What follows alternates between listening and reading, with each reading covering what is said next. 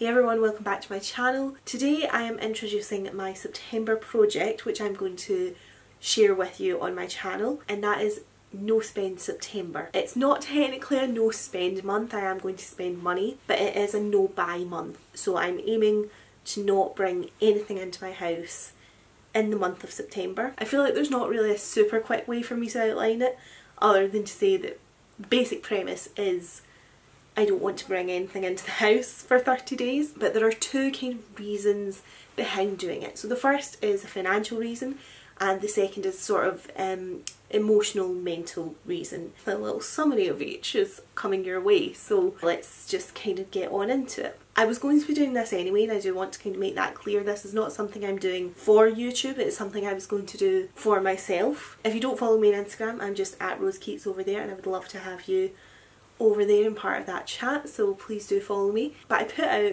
a thing on my Instagram stories asking, why do you follow me, what kind of content are you looking for? Now the majority of the answers were fashion and beauty, which was nice because that kind of cements that what I'm mainly doing is what you want to see. But I had quite a lot of people asking me for budgeting things. I'm going to be honest, I was quite taken aback. I don't know if I've kind of unintentionally given out the vibes that I'm a wonderful budgeter. I am not. I live within my means. I'm not in debt. I'm not overspending beyond what I have the ability and disposable income to allow me to do so. I'm also not the smartest person in the world with money. I actually used to be pretty good with money when I was in uni. I was frittering a lot of money, and I kind of had to have a word with myself and be like, right, where is your money going? Particularly because as a student you don't have a lot of money, so you need to be quite on top of it. I actually got right on top of it, was good. I graduated, got my first graduate job, started earning, you know, a full-time salary, and suddenly had a lot more money. And over the years I think I've kind of slipped back into frittering it. If you're new to my channel, I went on my beauty no buy on the 15th of December 2017, and that was because I had a really bad year of mental health between November 2016 and November 2017, and that manifested in a really kind like a spending addiction basically, but it was very specifically focused on beauty products. My spending's never been as bad as that since then, but basically where I'm at now is that I've realised I've kind of gone back to the frittering that I used to do in uni before I sort of took note of it, because I've gone on this beauty no buy and I know that's where the majority of my money was going, so by all kind of logic I should in theory be swimming about in piles of cash, which I'm not doing at the moment, and I'm a bit like, but how have I stopped that spending and I still don't have all that money? I kind of said that to myself at the end of 2018 after the first year of my spending ban, and I thought, have I moved my spending from beauty to fashion? So in 2019 I've actually started tracking every fashion item I buy. I started tracking as well like what I was wearing each day to try and get an idea of how much I owned versus how much I was actually utilising and wearing, and started tracking my declutters and what were my reasons for, I say declutters, I give my clothes to the charity shop or put them in the recycling, so they're not declutters and they're not going in the bin. So far, it's, when I'm filming this, it's 31st of August, but when you're watching this, in theory it's the 1st of September, and at the moment I've spent just under £3,000 on clothes, fashion, accessories, all that stuff, from like hair accessories, shoes, all kind of fashion items are included in that. I'm not saying it's not a lot of money to spend on clothes, but that is not the majority of my money, you know. So I kind of went through a phase where it was all going in beauty stuff. I've stopped buying beauty stuff, thought it was clothes, but now I've tracked it and I'm going, it's not, in terms of a percentage of my income and what I've got available to spend, it's not a worrying amount that I've spent on clothes. There's things I would like to change in my spending habits, and I'm going to talk about that, but it's basically that's not where my money's going either, is the upshot of this. So I've decided to go on this month-long spending ban as a way of trying to track where my money's going, and that's the financial side of it for me. So I do want to kind of make clear, if you're looking for super budgeting content, I'm not your person. I'm struggling in myself to figure out how to kind of acknowledge my privilege here without coming across as being like, I'm super wealthy and money doesn't mean anything to me, because I'm not like that. I'm not in that position. I'm not rolling up to Chanel and buying a handbag on a whim. I'm not in that category of wealth at all, but I'm responsible for me I'm a single person catering for myself. I'm not having to take anyone else's needs into account in my budget. I'm not providing for children. I'm not trying to split costs with a partner. I'm not responsible for half the running costs of a home. I am back in my family home. I live with my parents. There's plans to move out, etc. Obviously. But I have no huge responsibilities is kind of what I'm saying. Like, if you're looking for somebody to tell you how to make £100 feed a family of 5 for a week, is that, I don't even know if that's a challenge or not. Like, that is literally what I mean. I have no concept of whether that is a challenge or whether that is what a family of 5 would eat on for a week. Budgeting for me and me learning to be better with money and manage my money better, which is something I really want to do, because as I've said, I'm kind of a bit like, where's all my money going? I don't know where it's going. It's something I want to do for myself. I am not going to be your guide to frugality. So if that's what you're looking for with budgeting, you're not in the right place. And I'm sorry if I've inadvertently given off the vibe that you are, because quite a lot of people ask me for budgeting content and I was a bit like, I don't know where that's coming from. That's why I'm sharing this, because people seem to be really interested in how I budget, and I'm at the moment just on a journey of trying to figure it out myself. So I wasn't planning to share this in the first place. I'm sharing this because you guys asked for budgeting kind of content, and this is all I can give you is the things that I'm doing and exploring, because I have no, in the grand scheme of life, yes I have bills, yes I have responsibilities, but you know, like when I write out my bills, I've got my contact lenses and Netflix and Now TV and Amazon Prime, and like my bills are not, you know, 80% of my income is going to pay my rent and water and electricity, and then I have to feed my family off of the rest. Like that's not my position, and I cannot help you if that's what you're looking for. So I'm really sorry. If you are, this is just not the place for that. There are other people blogging about that, and obviously if you're in real dire straits money wise, please go to the Citizens Advice Bureau. But if you are just kind of like me, around the same age, that, you know, trying to just learn to be better to get to where you want to be financially in life, hopefully this might be interesting for you. To get back on track, there are 2 reasons that I'm doing this. So the first is financial, and it is basically, I at the moment have no real concept of where my money is going, and I need to ascertain that and manage it and figure out, am I happy with where my money is going? That really came to light even just the other day. I was like, right, I'm going to do this no buy, and then I thought what I don't want to do is be like, well, I'm not buying anything this month, so I can spend whatever I like on X, Y and Z, and I don't want to do that. So I thought, well, I put like a socialising budget in place so that I'm like, right, I can still go out, I can do this, but it has to be within this budget. And I was like, I don't even know what that budget would be, to be honest. And I put it out on Instagram and said, like, how much do you guys spend socialising? And there was a huge range of answers, so that was deeply unhelpful. But it's probably just very illustrative of, again, how people's money is assigned out and what they prioritise and whatever. So I was like, right, I don't know what socialising budget I need.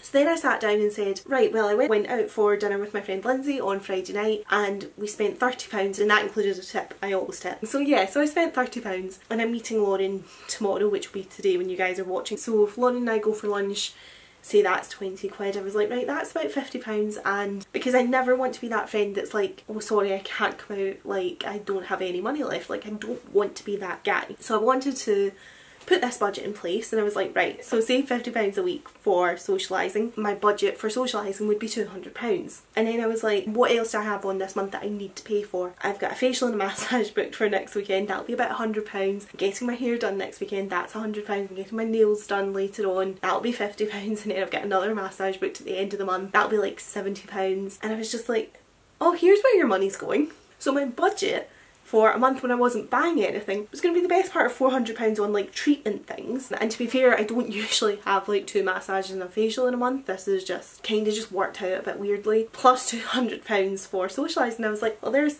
like £600 straight away that you're not buying anything. And I know in my head, and I know I've spoken to some people and I know they're the same, so I know I'm not the only one, but I know it sounds really stupid at the same time, but if I pay for something that I don't get a physical thing for, it doesn't actually register in my head that I've spent money, which is I think probably why I'm in a position where I'm going, where's all my money going? Like, I don't know, because I've not been buying very much. You know, I've been on this quest to to buy less for quite a while, just from the ethicals kind of.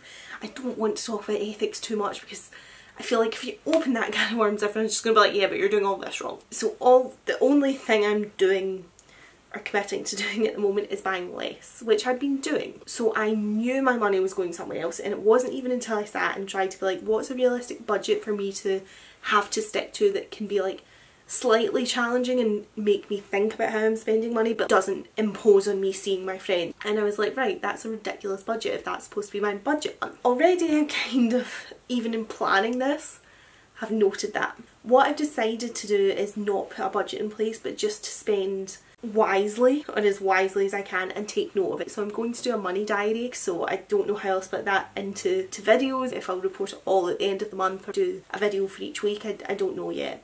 So yeah, the financial side of it for me is that I need to acknowledge where I'm spending money and consider whether that's where I want to be spending money or not, because at the moment I am saving up to A, start my own business, or B, buy a house. And I've got this kind of amount that I've got in my head that I'm like, when I get that either can be my business kick-off, or I need to save a little bit more, but it could become a house deposit. I could clearly be saving more. That's the financial side of it for me, is I want to learn more what I'm doing with my money, consider it more, and potentially save a little bit more. So it's a necessity in that it's for me to achieve what I want to achieve my goals in life. I can do that quicker if I can get more of a handle on my finances, because I'll reach my savings goals quicker. But it is absolutely not a necessity in terms of, you know, I'm not going to lose my house or anything like that. Like, I just want to make that really clear, because yeah, I was just a bit taken aback by how many people ask me for budgeting stuff. So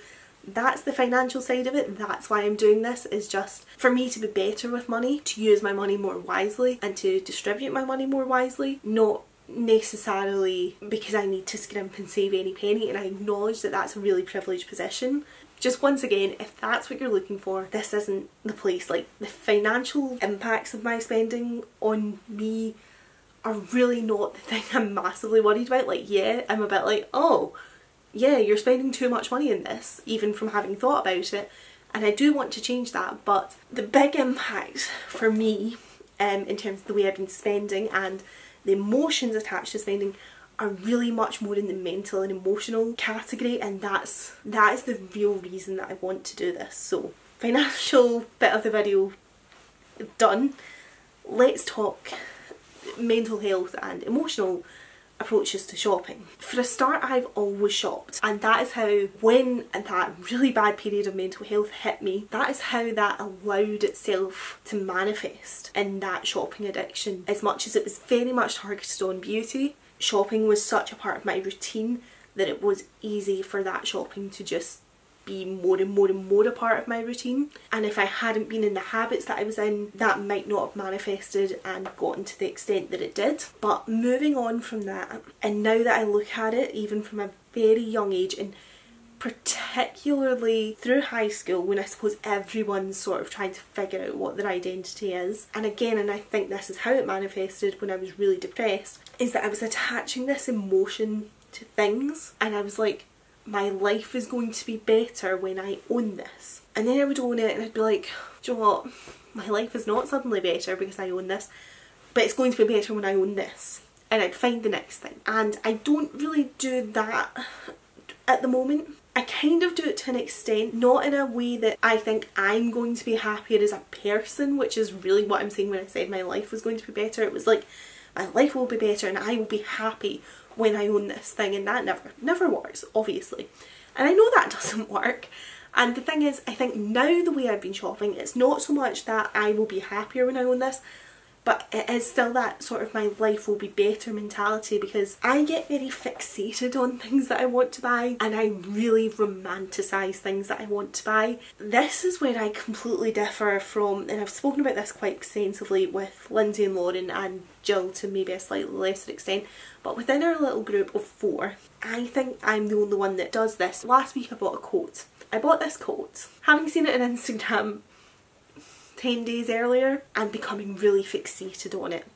and I was planning all the outfits that I was going to wear with this coat, and this coat was going to go with this, and it was going to go with that, and that was just going to be such a great time to wear this outfit. You know, I see things and I start styling them, I start working them into my wardrobe, and I start thinking about scenarios in which I will wear this outfit, and I really emotionally attach myself to things. I become very fixated. When I was very depressed, it was kind of instantly like, as soon as I had the thing, I was like, right, I need the next thing.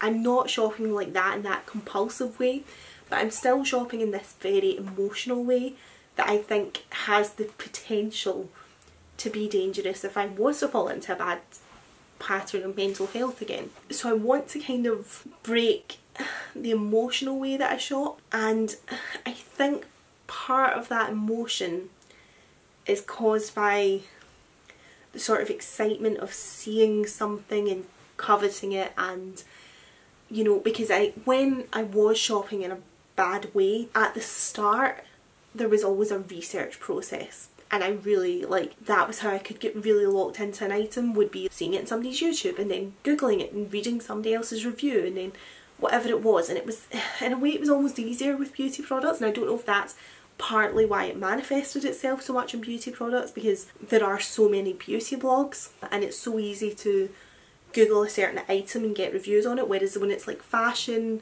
I mean, maybe you could Google, like, say like this pink ASOS blazer, and you might get some bloggers styling it up, but like, you're gonna get more if you just put in like styling a pink blazer and it's not a specific pink blazer, or styling an oversized blazer or whatever.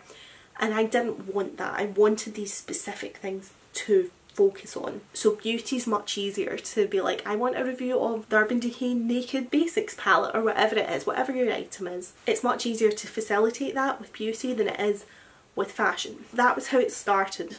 Now by the end of it, there was no reviewing process. I just wanted to want something. Any research process went out the window. I would just literally be at a counter and be like, tell me what's new, like tell me what's good.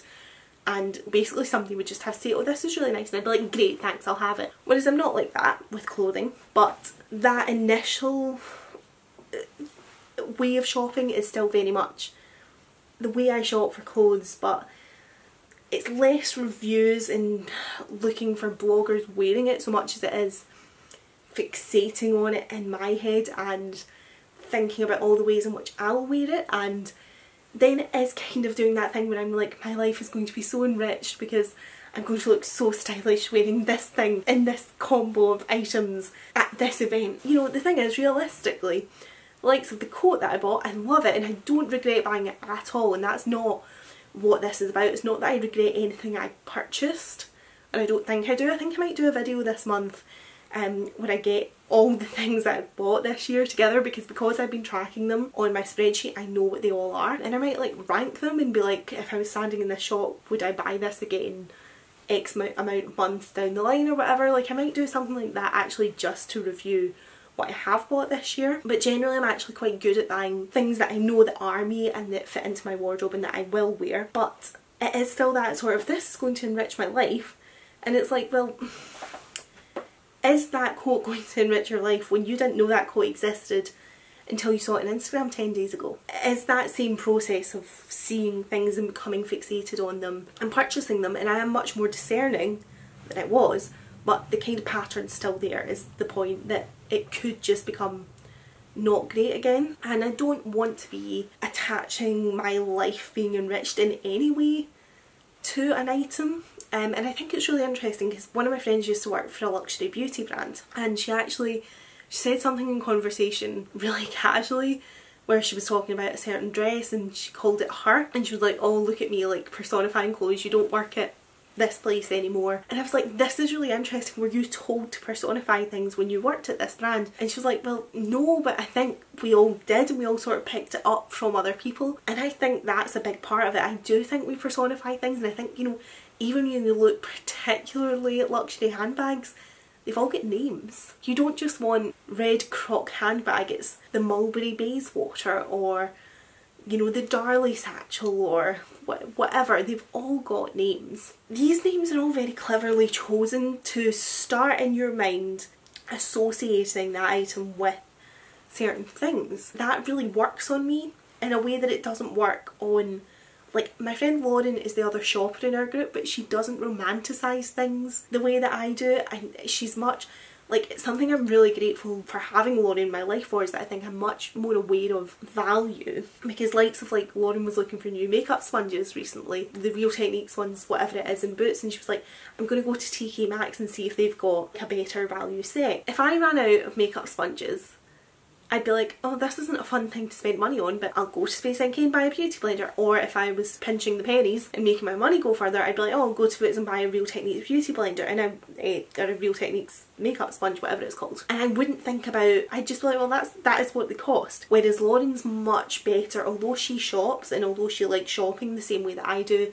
she's much better at kind of looking at something and going, that's a lot of money for what this thing is. You know, she's got much more of a grip on what different things are worth, which I don't think I think about enough. She's a much more practical person than me anyway. You know, I'd say Lindsay and I are kind of the sort of romantics of the group, in that, not so much romantics, but that we will romanticise things or will really latch on to abstract concepts. And basically Lindsay and I are very non-practical, dreamery, romantic-y people, and Lauren and Jill are much more pragmatic and practical, and like the people you'd want on hand in a crisis. Me and Lindsay would just be at the back empathising with all the people in the crisis, and we'd be, you know, crying our eyes out, really wanting to help, but like Lauren and Jill would be able to be like, right, what actually needs done here, right, let's phone this person, let's get this done, whatever. So that's kind of how it breaks down. So it's quite interesting that that's Lauren's nature, and she's a shopper. Jill's not a shopper, and she only shops when she has to, basically. When she needs to buy jeans, it's because she's worn holes in her other jeans. And Lindsay's the same.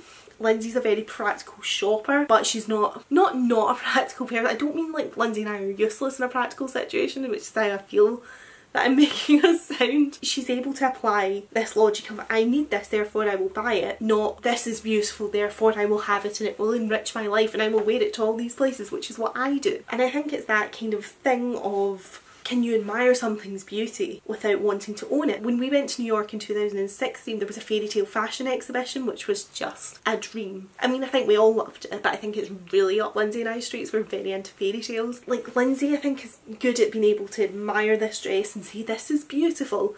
But also, I don't go to balls every weekend, so I don't need to own it. Whereas I'm like, this is so beautiful, and if it was in my life, I would wear it to here, and this would happen, and it would just be so great. And I know it sounds ridiculous, but that's the way that I react to things that are beautiful. Whereas I think like Lindsay is much better at saying, that is beautiful, but it is not remotely practical to my life. That's what I need to get on top of, is that instinct that I have that I want to own something and make it part of my life, rather than just being able to admire something. Like, if I was to Marie Kondo my house, I would have nothing practical left, because a pair of jeans does not spark joy. I don't care about jeans. That's actually the one item that I am very practical in. I will wear holes in my jeans before I buy new jeans, because I don't care about jeans. Jeans don't spark off any wonderful situation, and that's really what I want to kind of address the imbalance of, is being able to admire things that are beautiful but not practical without needing to own them, because I don't want to kill my joy, and I don't want to like not love things, but I want to be able to learn to love things without needing to own them, or without needing to make myself a part of them, and just be able to love them for what they are and accept that they're not mine, and that's fine. It doesn't mean they don't exist in the world, and it doesn't mean that beauty's not there. And be able to approach shopping for things a little bit more like I do shop for jeans, where I'm just like, oh, I'll wait until, like, you know, there's holes in them, because I don't need a pair of jeans until the ones that I've currently got aren't fit for purpose anymore. And yes, there is more to this. I know you're all like, Jesus Christ, shut up. Well done if you've got this far in the video, by the way. But the other thing about this shopping and these fantasies that I'm making in my head when I see an item, and the way that I start thinking about styling it, it's all taking up so much space in my brain. And I've been really aware recently, been having a lot of problems focusing. I've been having them for quite a while, but I feel like I've just not been addressing them quite frequently. Like, I feel like I need to always be doing multiple things. Like, if I watch a film, I need to be on my phone at the same time. I find even if I try to focus sometimes, like if I try to read a book, like I'll get to the end of the page and be like, my mind was so busy thinking about something else that whilst I was sitting reading this book, I haven't taken any of it in. And of course we all have times like that, but I feel like it's been very consistent for me for the last little while, and I think a big part of the way that I distract my brain, because I think basically this is rooted in, I think in 2017 my brain went into some kind of shutdown mode as a means of survival. It wasn't used for like a whole year, more or less, and I'm now trying to use my brain again, and I'm finding it very frustrating because I'm trying to work on a writing project at the moment, and I feel like I'm just like, I don't know the words to find for this, and I feel like I feel stupid basically, but I think it's just because my brain had not been used. I suppose it's a bit like a runner. You don't just not run for a year then go do a marathon. You would have to start training again. So I feel like I need to train my brain, and I feel like my brain gets overwhelmed quite easily, and I feel like it looks for an easy out because it's not used to being worked, because I basically didn't use it for a year. And I feel like the focusing on items and the thinking about the procuring of items and what I'm going to do with those items is a really easy, non-taxing way for my brain to distract itself. And I feel like it distracts itself when I don't want it to, when I want it to focus on something to help me, like producing writing. So I feel like I just want less of my brain to be thinking about shopping, and I think maybe just doing a 30 days where you're not buying anything. So it's not great, but I'm quite an all or nothing person, and see where I went on my beauty spending ban. Basically unsubscribed from people that I was following that were constantly just doing hauls, and unfollowed Trendmood and stopped looking for news about what was new, and it was just suddenly like, right, cool, I don't care anymore, and I'm not going looking for it, so I'm not filling my brain with what's new and thinking about getting it. So I'm kind of hoping in a way I can sort of almost turn that on for clothing as well, and I keep focusing this on clothing. It's not just clothing, it's everything. It's things, all types of things. I think clothing's taking up the biggest amount of space in my brain, even though it's not taking up the financial side, which is why there is that financial side, because the clothing's not a financial issue, but it's an issue in my head with how much space it's taking up and how much brain power it's taking up when I want to assign that brain power to other things. The same as like the financial side of things will help me hit my savings goals, which will let me hit things that I want to try and do with those savings more quickly. By stopping using my brain power for shopping and attaining things in that whole process, I can put more of that brain power into writing, which, like, that's my end goal, is to hopefully at some point work as a full-time writer. That's what I'd like to do. Like, that's my dream job, is to be a writer. I'm so busy filling my brain with emotions about things that I can't write, and that's like, I'm literally stopping myself from doing what I need to do to get to where I want to get to. I need to get a grip on that. And the last thing that I want to talk about under the sort of mental act is just, and again, it's all an impact on brain power and how much time is spent brain power wise on other things. It's just the sheer volume of stuff that I own. Now, I don't know, can you guys see this vanity now that I've moved out the frame? Now, usually I clean that off before I film, and by clean it off I mean I move the stuff to my bed. Then whenever I want to get into bed I have to move the stuff back, but currently my bed's covered in other stuff that I had to move out the way when I was getting ready this morning. You couldn't swing a cat in my bedroom at the moment because I have just got too much stuff. That is the simple fact. The beauty stuff I really do still think is taking up the majority of the space. A big part of this, and a big part of that first year of doing that beauty spending ban, was that I really did think I was going to do a year of that and have worked through so much product and cleared so much stuff out that I wasn't going to have a problem anymore. And I started this year saying, well, that's not happened, so I needed to go into a second year of a spending ban. And at the moment my instinct is that I'll be on a third year of a beauty spending ban next year because I'm not running out of anything. Well, that's a lie. Actually, this is a great illustrative point, is that I have almost run out of one thing. There is one skincare category that I'm down to one item in, and I don't know where it is. And I had it because I put it on my spreadsheet, so I physically had this. It's at some point since I made my spreadsheet in December 2017 disappeared. But it exists somewhere. But I don't know where, because I've got so much stuff stuffed everywhere around my house. It's in a box, it will not be thrown out, it will exist. But I don't know where it is. And that's the really frustrating thing, is that I cannot find things I own that I'm looking for, because I own so much. It's taking up so much space, and it's also taking up so much mental space. It literally stresses me out that I have no physical space to be in. And I don't think I realised how much mental energy being in a cluttered environment was taking up until I started doing discoveries and declutters this year, which is where basically once I've used a makeup product out of this storage here, I put it into, this is all the stuff that I used in the month of August, and then I will go through this and I will film that process, and I will talk about things that I rediscovered in my collection that I really like and want to keep, and things that I maybe want to declutter. Once I have sorted that out, the declutter things go wherever they're going, and the discoveries and things that I want to keep go into a box which is over the other side of my room, over there, taking up space on the floor. But everything being crammed in that box, because it's not accessible when it's in the box, it's like all just piled on top of each other, it's taking up a lot less physical space in my room than it was when it was here. It really wasn't until that space started opening up through the Discoveries and Declutter series that I was like, I feel a lot better, because when I look at that, it's not packed. That's when I really started to be like,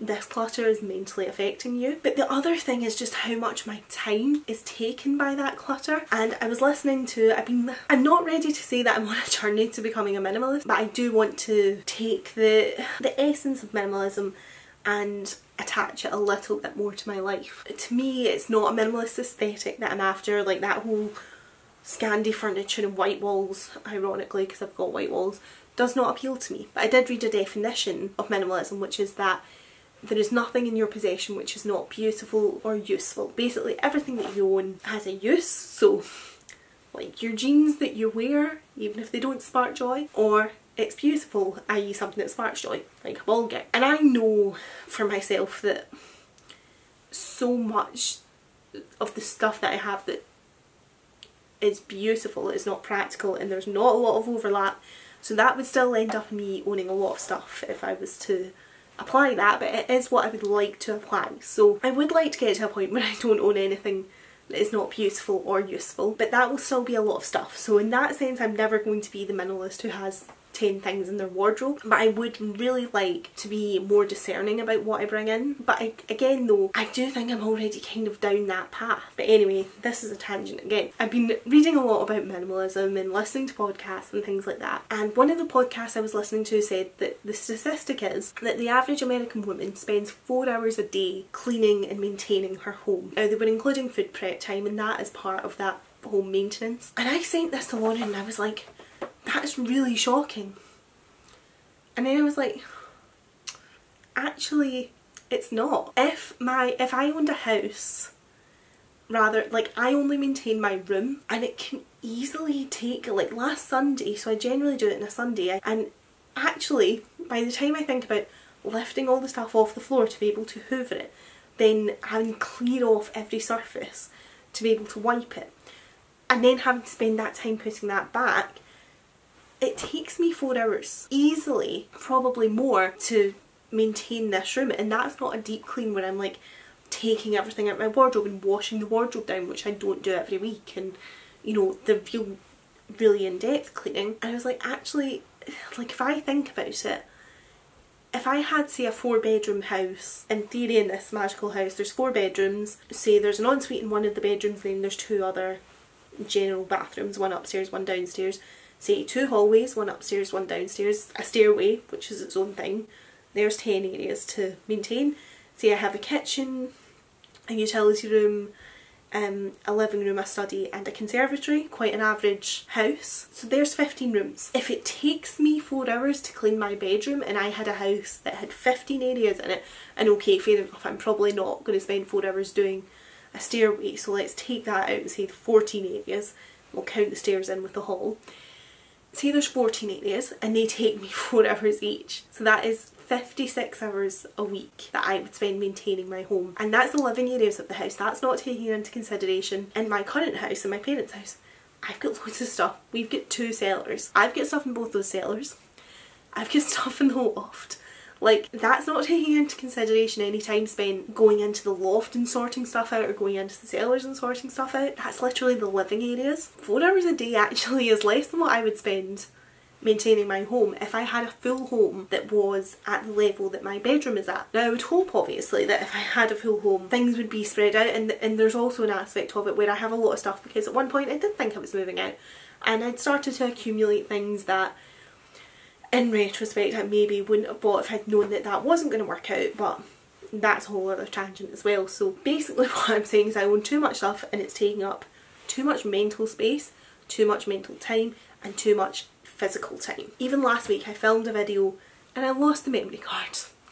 In my bedroom there's a memory card with a video on it and I don't know where it is. And again last week when I was filming, the bit that joins, that the camera screwed onto, that joins it onto the tripod, was on my bed, but I'd moved the stuff from here onto my bed too, and that had been on my bed first, so it ended up under that stuff.